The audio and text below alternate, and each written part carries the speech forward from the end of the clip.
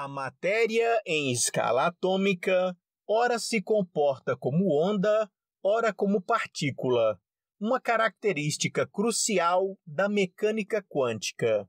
A dualidade onda-partícula foi postulada em 1924 pelo físico francês Louis de Broglie e é demonstrada com sucesso em vários experimentos com elétrons e nêutrons.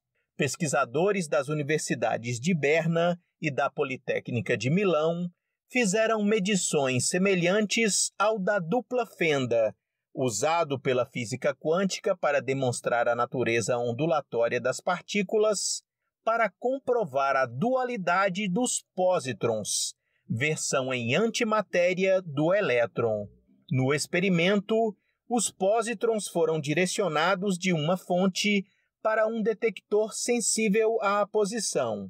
No meio, havia grades com padrões de 2 ou mais fendas, através das quais as partículas viajam.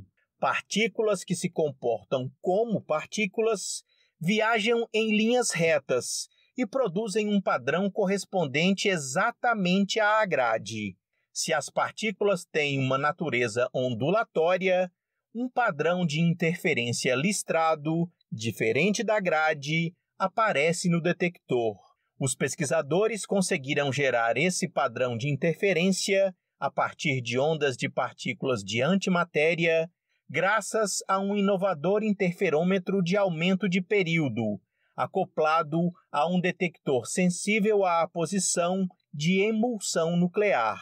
Com as emulsões nucleares, é possível determinar com precisão o ponto de impacto de pósitrons individuais, o que permite reconstruir seu padrão interferométrico com precisão micrométrica. Esta característica permitiu aos pesquisadores superar as principais limitações dos experimentos com antimatéria, o baixo fluxo de antipartículas e a complexidade da manipulação de feixes. Um dos objetivos do experimento é realizar medições de gravidade com átomos simétricos de matéria exótica e antimatéria, como pósitron. Os pesquisadores esperam testar a validade do princípio da equivalência fraca para a antimatéria. Este princípio está na base da relatividade geral e nunca foi testado com antimatéria. Isso pode ainda ajudar a resolver um grande mistério: o desequilíbrio de matéria e antimatéria no universo. Os resultados foram publicados na Science Advances.